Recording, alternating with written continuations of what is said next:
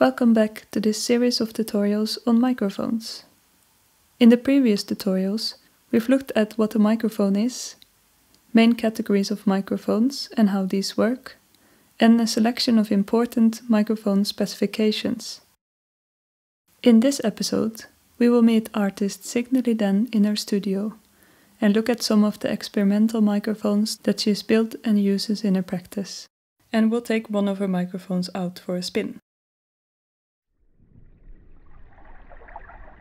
Signe Lidén is a Norwegian artist based in Oslo, who works with relations between place, sensing and sound.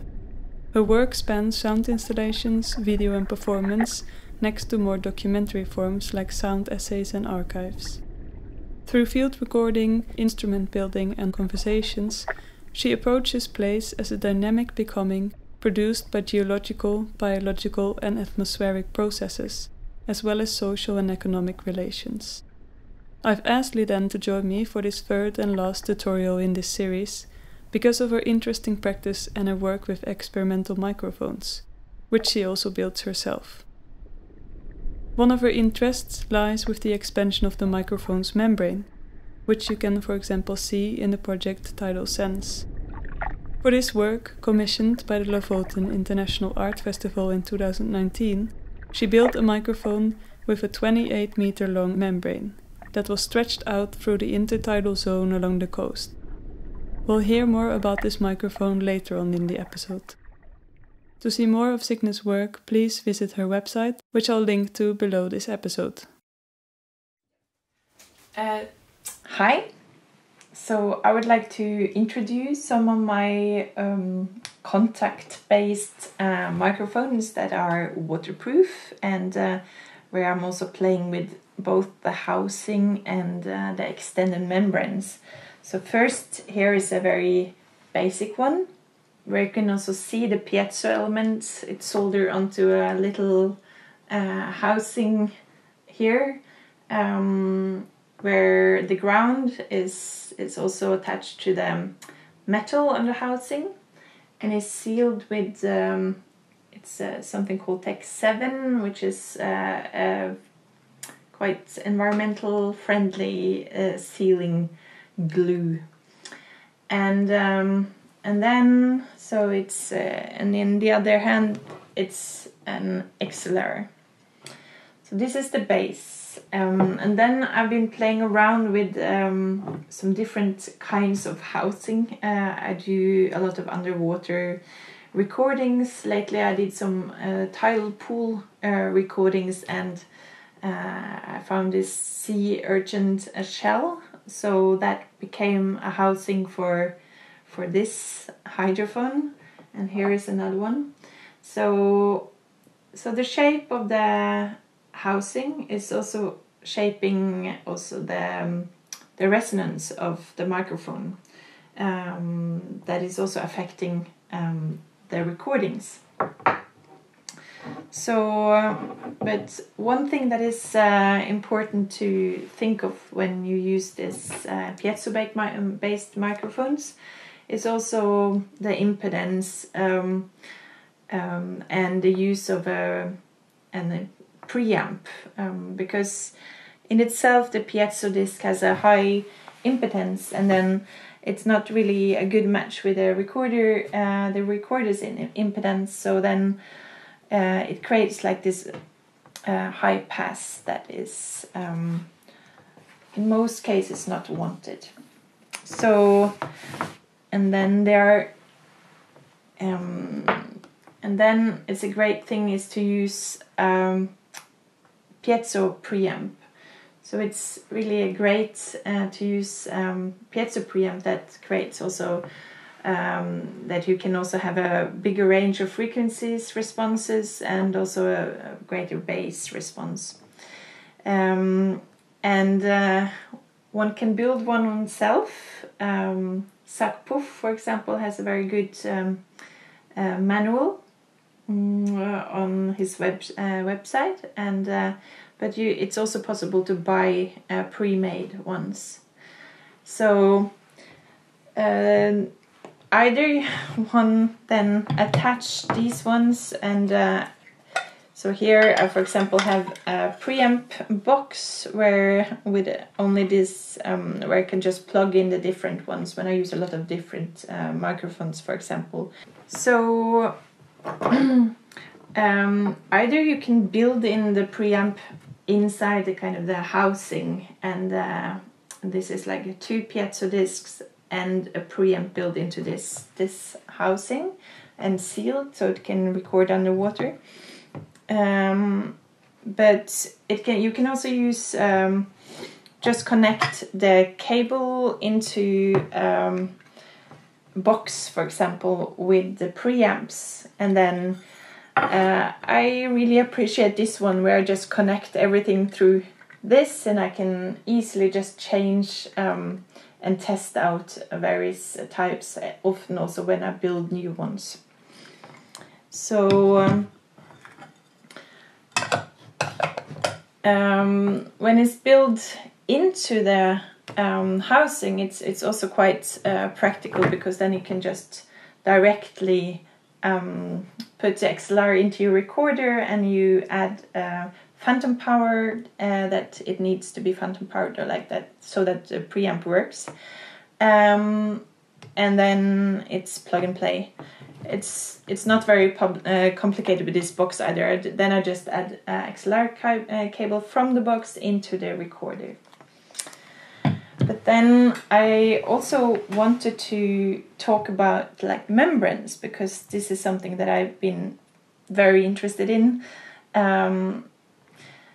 Because so vibration mics or contact mics, these piezo-based mics, they record the vibrations within objects and structures of a place, for example, and it's not really the way you listen with your bare ear or body.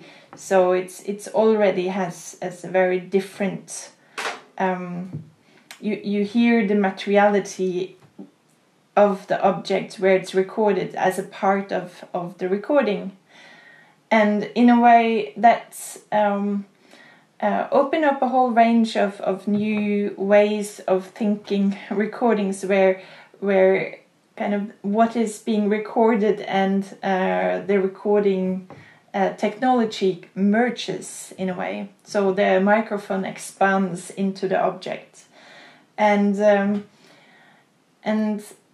then thinking about this, that the expansion is like, so the membrane of the microphone is expanded, also makes it possible to create, play with this and create new types of microphones, where this, like the membrane, you also create a membrane that is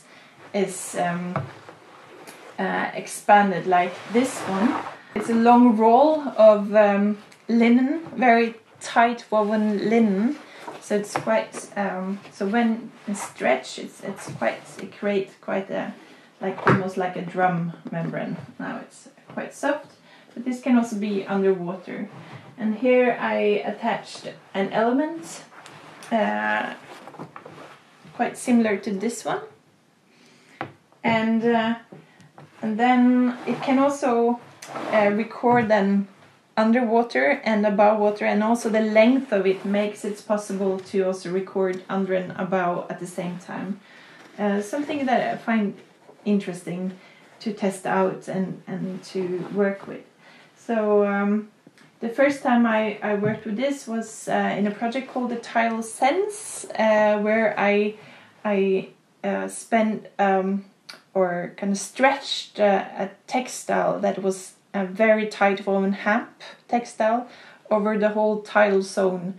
So, and then there were several of these elements, I think every 3 meters, and then you could record underwater and above water, and in between where the waves were hitting the land, for example. So then suddenly the expansion of the microphone became really huge. But this one is quite handy to also to transport, unlike the Tidal Sense microphone. So this you can just roll as a roll, and then you can also play around with it and also record above water, so here, if I lay it out, you can see it's about 3.5 meters, and we will do some tests.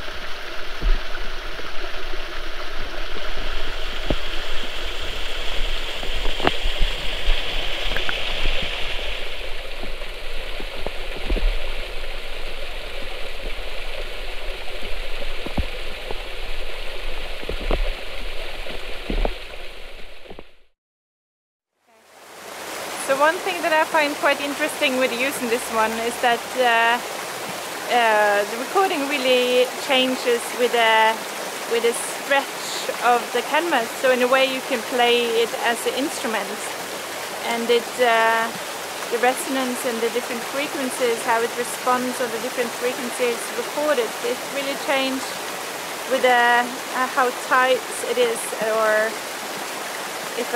and the placement, of course. So in this way it's both like a microphone and an instrument in a way at the same time.